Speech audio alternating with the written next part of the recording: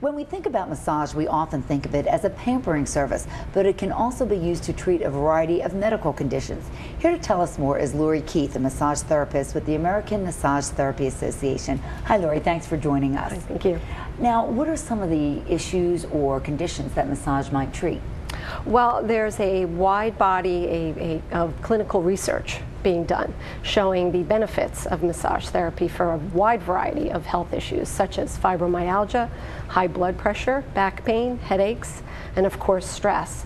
Massage therapy really is not a pampering service. It's not. I love massage. It gets all the knots out and the kinks out after you work out. It's wonderful. Say it's someone's first massage. What should they ask of the massage therapist? What should they know?